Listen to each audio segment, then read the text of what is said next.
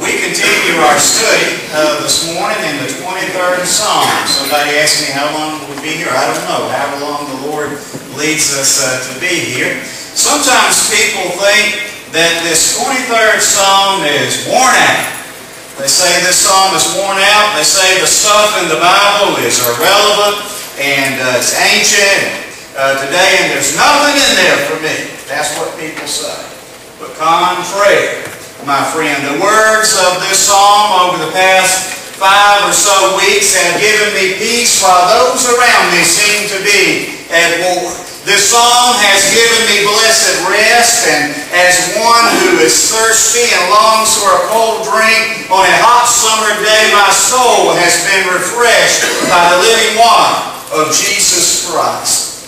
The shepherd in this psalm has led me down the right path. He has comforted me in valleys. I've seen the light even in those dark trials. So I can say that I am satisfied with the shepherd. The Lord is my shepherd, and I shall not want. So don't come telling me, don't come telling this preacher that this psalm is worn out and does no good, because I won't believe it.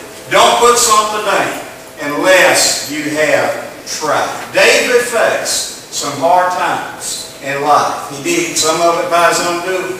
But as he pondered over the years of his life, he concluded, he said, "The Lord, my shepherd, I shall not want. I shall not lack any good thing." So let's look at this psalm this morning. We're going to read the first 4 verses again today. Psalm chapter 23, beginning with verse 1. The Lord is my shepherd, I shall not want. He maketh me to lie down in green pastures. He leadeth me beside the still waters. He restoreth my soul. He leadeth me in the paths of righteousness for his name's sake. Yea, though I walk through the valley of the shadow of death, I will fear no evil.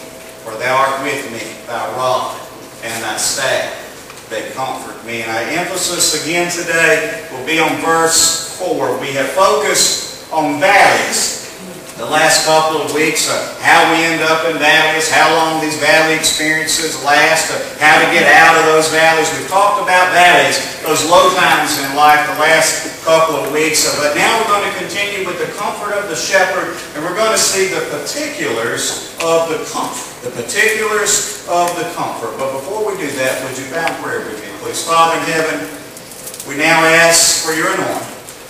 We ask for the filling of your Holy Spirit. Lord, we cannot bring this message in our own strength. Lord, for these to be Jeffrey Ray's words, there would be no good.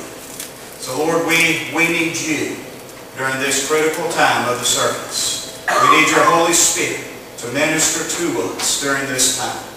Lord, as we preach, we pray, Lord, that the words that come from my mouth would be thy holy words. And that, Lord, that the words would bring us comfort, that the words would challenge us, that the words would pierce our hearts, that, Lord, whatever that you see fit, might your Holy Spirit just do. Father, bless, we pray now in Jesus' name. Amen. I've always been shy. And walking around, even years ago as a little boy, walking around in a store, if I were with my parents and we came across someone that they knew, I would usually maybe hide behind my mom. I guess I was scared. I don't know, I was scared. And we see little children, some children are scared of fireworks. And so when the fireworks start booming at 4th of July, a lot of children, they'll want their mom or their dad for protection. They want their mom or daddy to hold them close so that they feel comforted. To feel comfort and hold. Some of you fellas, how many of you fellas have ever gone on a date before? I'm sure many of you have. I'm not going to ask you about the dates, but if you were dating a girl that you liked, perhaps you played a horror movie at some point on the television, and you know there are scenes in those horror movies where you just know that somebody or something is about to jump out and scare you half to death sometimes with those movies. And some of you guys might have been kind of sly watching some of those. You intentionally played movies like that so that your girlfriend might would bury her head on on your shoulder, or maybe even she would slide a little closer to you while the movie was being played. Why? Because she was afraid. Well, valleys can be scary and challenging places for sheep. The uncertainty of not having a job. The questions surrounding some illness that we've been diagnosed with. The fear of being in an unstable marriage. Valleys are not pleasant experiences for us. They can be quite frightening for you and me as sheep. These valleys, however, like the child hiding behind his mother or the girlfriend clinging to her boyfriend during a movie, they cause us to get closer to the shepherd. They cause us to draw closer to the Lord. And I get closer to Him. Why? Because I'm scared. There's something that has me frightened. And I know that the situation, the valley that I'm in, it's bigger than I am, and I can do nothing about it. So I have to rely on the shepherd. But praise God, He is bigger than my problems. He is able to take care of you and me as His sheep. Amen? He is. And so that brings us to the first of three reasons here in verse 4 that we see that David was comforted by the shepherd. He is comforted in times of crisis. He is comforted in those valleys. And the first point that we want to make here is the dwelling of the shepherd. The dwelling of the shepherd. Notice verse 4 again. He says, I will fear no evil. Why? Why will he not fear? For thou art with me. For thou art with me. David will not fear because of the dwelling of the shepherd. That is, the shepherd is with him. And we need to be reminded of this blessed thought, especially in today's world where so many live in constant fear. With recent movie theater and church shootings, sick and deranged pedophiles out on the streets, mass identity theft with personal information at risk, the spread of germs and diseases, prescription and illegal drug abuse among our children, continued unrest in the Middle East, financial woes in rural areas. We see a lot of our rural communities just drying up, and we're concerned about the collapse of society and so much negativity, and what does the future hold? And so many live in fear. They're afraid of what the future holds. For example, I'm sure many of you have seen in the paper and on the news, there are a lot of people that are going around and stealing things out of people's yards, a lot of thieves going around. I read that back in 1975, the number of registered poodles. How many of you have ever owned a poodle before? Has anybody ever owned a poodle before? Okay, a few people have owned some poodles before. Well, back in 1975, here in the United States of America, the number of registered poodles was 139,750. While the number of registered Rottweilers, of course, poodles are kind of cuddly and fun dogs, and Rottweilers are more known, a protective breed, and there are only 952 registered in America, Rottweilers, in 1975. But by 1994, the number of registered Rottweilers had increased from 952 to over 102,000, while the number of poodles was cut in half to just over 60,000. So what am I saying? An increase in guard dogs, a recent dramatic increase in concealed weapons permits, all lead to a lot of uncertainty. Folks feel the need for protection. There's fear of what might happen without any defense. And I'm not against individuals carrying guns, as we see the shepherd here carrying a rod and staff, isn't he? He's carrying that. But truly, the only preservative from fear is the presence of the shepherd, the Lord, in your life and my life. You see, the problem with the United States of America today is not the need of more gun control. The problem in the state of South Carolina is not the Confederate battle flag. The problem with our nation, the problem with our state, the problem with Barnwell and Vanderbilt counties today is that we need the shepherd. We desperately need the dwelling of the shepherd among us. I'm talking about people that are constantly and fervently seeking the Lord. That's what we need today. And guess what? We don't have it. We don't have it. Notice that the psalmist never says here that there would be no evil. In fact, he acknowledges that there is evil. He says, I will fear no evil. This is an evil world that you and I live in. The prince of this world, Satan, is doing all that he can to destroy families. He's doing all that he can to split churches. He's doing all that he can to weaken nations. He's trying to make you worry yourself sick. He's trying to make you doubt your salvation. He's trying to get you to convince you to walk away from your faith and to get you to quit coming to church altogether. That's what he would like to do for you. That's the best that Satan, the devil, old Slewfoot, as Miss Susie May would say, that's the best that he has to offer for you, is to destroy you and bring you down to death and then to hell eternally with him. That's the best that he has for you, church. That's the best. So you can either follow him to death or you can follow the shepherd.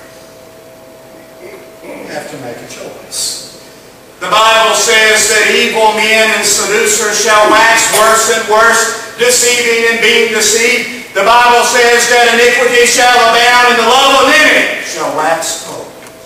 And so that's the day, that's the time that you and me are living in this morning, in this month of August, this year, 2015.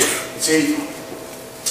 And so some say that this old 23rd Psalm, this old psalm that some say is worn out, this old psalm that some may say does no good, this old psalm that comforted David many centuries ago, this same old psalm has some words for you and me, some words of comfort today in the year 2015. And those words are, I will fear no evil, for thou art with me.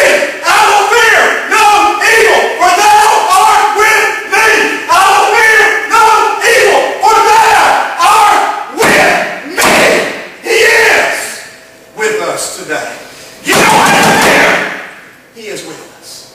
The shepherd, the presence of the shepherd, the dwelling of the shepherd, he is with his people, the sheep. Amen? Amen. Now, I'm one of his sheep. He is my shepherd. He is my sheep. He is my defender.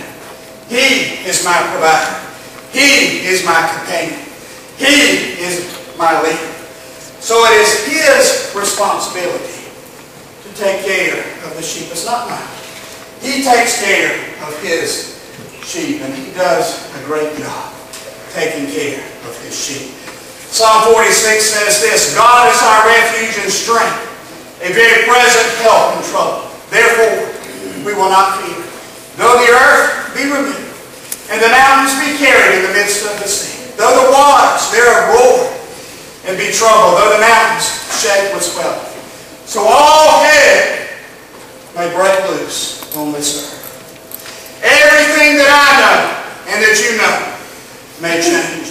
Everything that I'm used to may be lost. Everything that I hold dear may slip out of my hands. The stars may fall from the sky.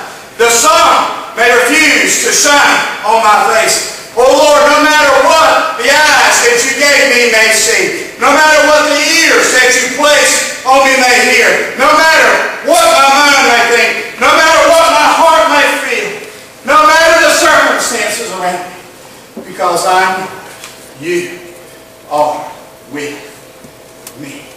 That's the wonderful promise of the shepherd. No matter what's happening around me, he is with us. And you see, there's no comfort like knowing the shepherd is with you. There's no comfort like that. Now, the psalmist was assured that if God was with him, he had nothing to fear. I wonder, do you feel the same way this morning? Do you have that same assurance, or are you living in fear today? Do you need the comfort of the shepherd about something in your life? You see, death is something that many lie awake and think about. At night, they live in fear of facing. Are you afraid of death? You see, the dying man, as we picture a a man, perhaps on a hospital bed in his final moments. The dying man seems to go into that dark valley of death alone. His friends accompany him as far as they can. Then they must give him the parting hand. They cheer him with their voice until he becomes deaf of all sounds. They cheer him with their looks until his eye becomes dim and he can see no more. They cheer him with fond embrace until he becomes insensible to every expression of earthly affection. And then there he is and seems to be alone. But,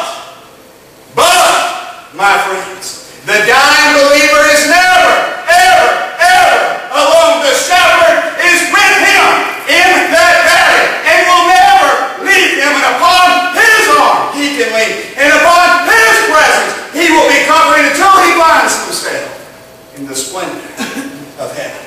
So all that is needed to get rid of those terrors of that valley of death for me is to remember, thou art with me. Thou art with me. He is with us in life. He's with us in death. So we don't need to live in fear of death unless we do not know the Lord.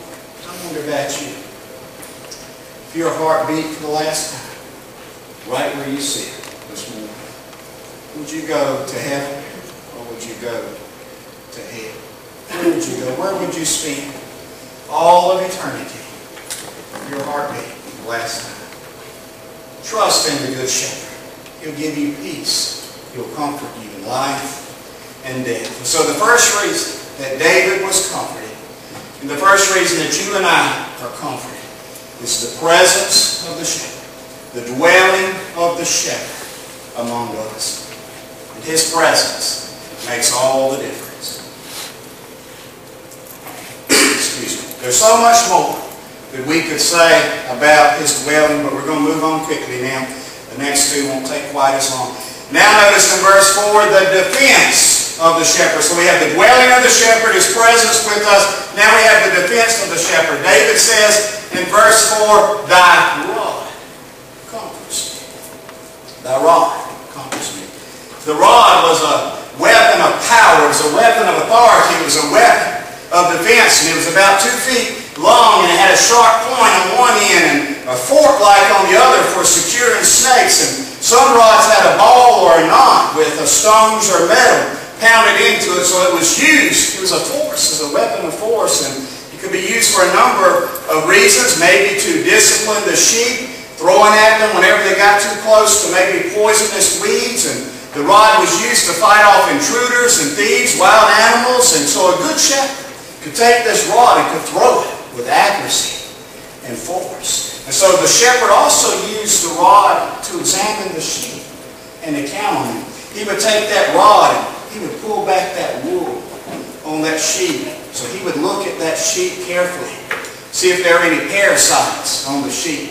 He'd also pull back that wool, looking for any wounds that that sheep may have on it. And you see, for Christians today, this is the rod right here.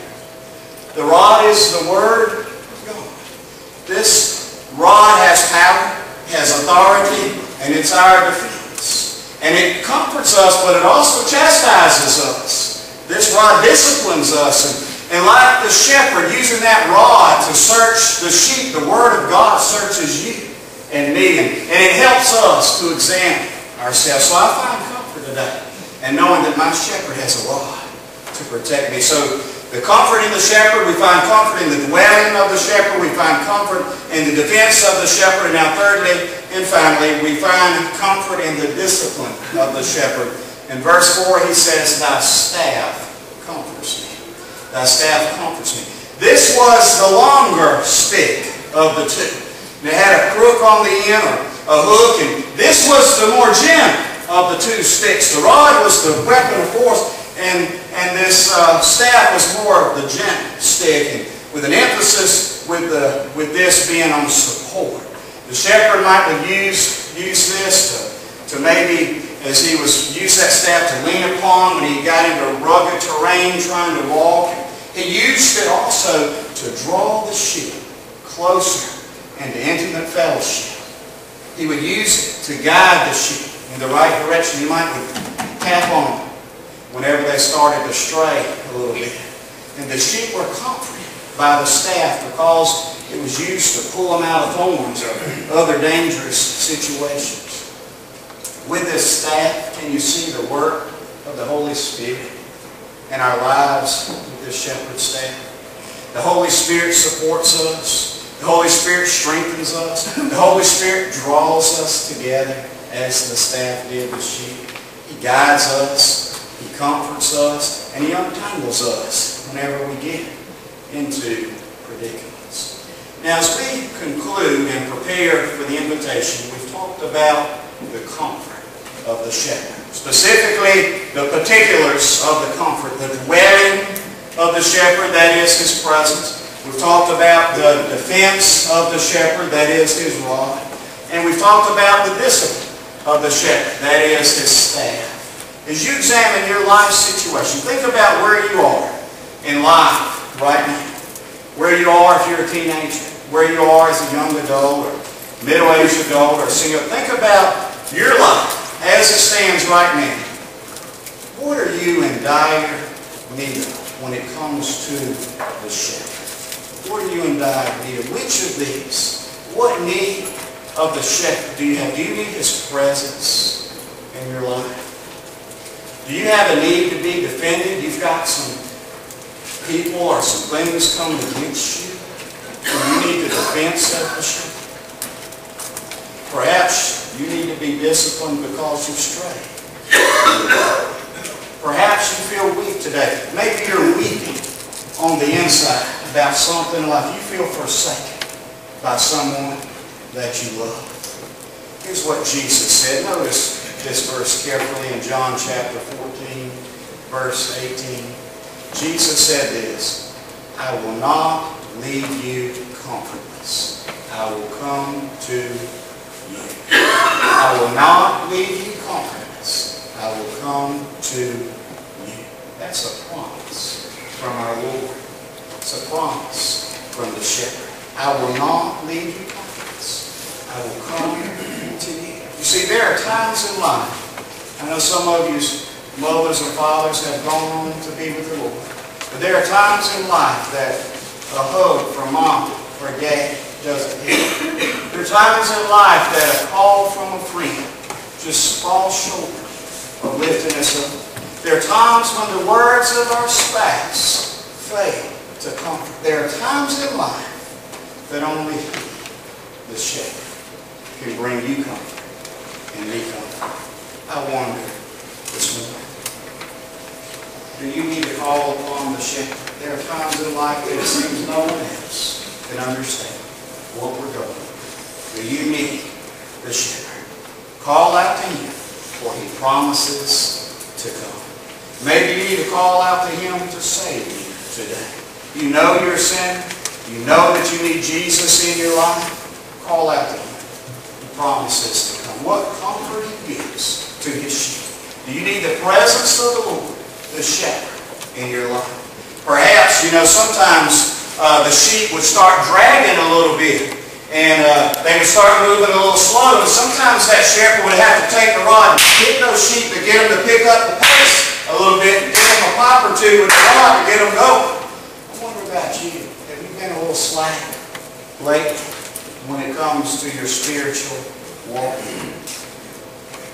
I wonder, is the Lord telling you with His rod, the rod that the shepherd's using today, is He telling you to pick up the pace? He's telling you to pick up the pace in your spiritual walk. Maybe you've been out of fellowship lately, out of church sort of doing your own thing. And maybe He's taking that staff, His Holy Spirit, and saying you need to be among the brethren and the sisters. You need to be with my people. You need to be with my people. Maybe He's pulling you back into fellowship with other sheep by using His Holy Spirit. What is the shepherd saying to you today? He says, I will not leave you comfortless. I will come to you. Are you in need of comfort this morning? Would you bow in prayer with me, please? Father in heaven, we thank you for this song. Oh, this song is not worn out. It was good enough for David. It's good enough for me. So Lord, I pray now as your Holy Spirit looks beyond the flesh and the bones and looks into the very depths of our souls this morning. What is our greatest need? Lord, if our souls need to be saved, help us, Lord, to come to the shepherd. You're calling out to your sheep to come. Help them to come, Lord.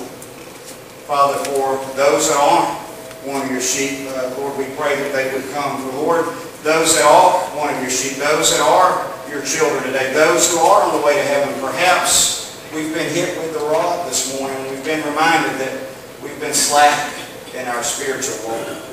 Lord, we haven't been witnessing as we should. We haven't been praying as we should. We haven't been sharing the gospel. We haven't been reading your word. I haven't been the husband some man might say that you've called me to be, or haven't been the father, haven't been the wife, haven't been the mother that you've called me to be. Perhaps some teenager here is fearful of something that they're dreading with school. I don't know. You know the hearts and minds of these people.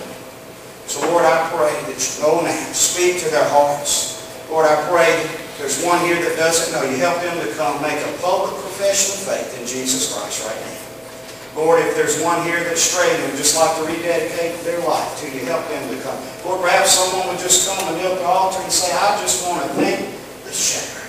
I want to thank the Lord for being my shepherd, for leading me, for guiding me, for loving me. And although that rod hurts sometimes, I thank him for disciplining me. As we talked about Wednesday night, those whom the Lord loves, he disciplines, he chastens. Oh, Holy Spirit, do your work now, we pray.